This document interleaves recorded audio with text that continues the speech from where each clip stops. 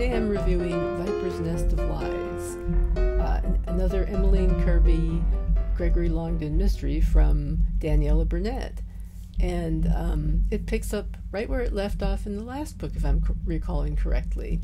It ended on a cliffhanger last time, so you got a series going here. You got a real series in the sense of like episodes and stuff. Anyway, so yeah, she's they find a bloody knife in her luggage at the airport at Heathrow, and this is not a spoiler because it's right there up front, but that's just the beginning.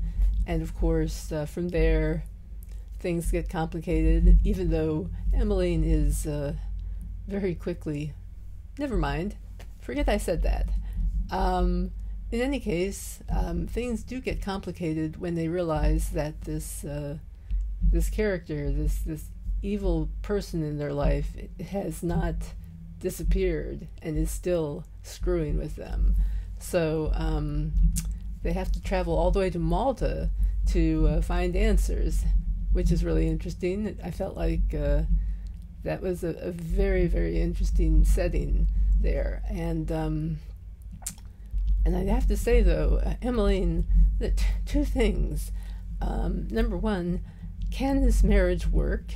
Because Gregory obviously is not telling her everything, and nor is she telling him everything.